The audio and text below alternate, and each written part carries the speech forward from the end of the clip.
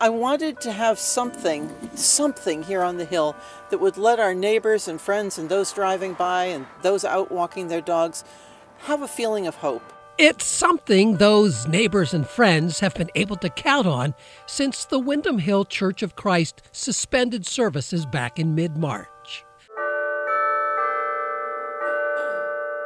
A daily concert featuring chimes, which ring out from the speakers inside the church steeple. Music is my life, really.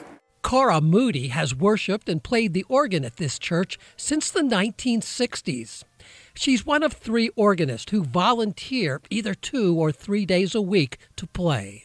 It's something really nice with the way things are today to come up here and be able to do this. It's a reassurance kind of a thing. Everybody wants to do something to help, and it's not a big deal. It's something small, but you feel like you're not quite so helpless. All 3 women jumped at the invitation to play these daily concerts on the church's carillon, a separate instrument from the organ with a single, smaller keyboard. This is really fun to play because you don't have to be super musical. All you have to do is one hand. You don't have to coordinate 2 hands at all. And their music runs the gamut, from the traditional hymns, children's music,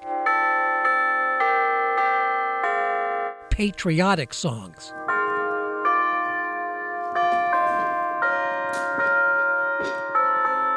We want to speak to everyone.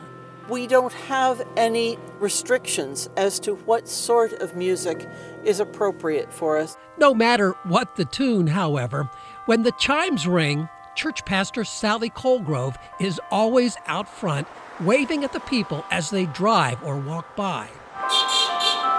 And more often than not, the folks wave back. I'd like them to feel connected. I'd like them to see a face as well as just hearing the bells. Ringing up a message of hope with a simple 30 minutes of music. It can lift you up and it can calm you down and give you that peace. It's music's magic.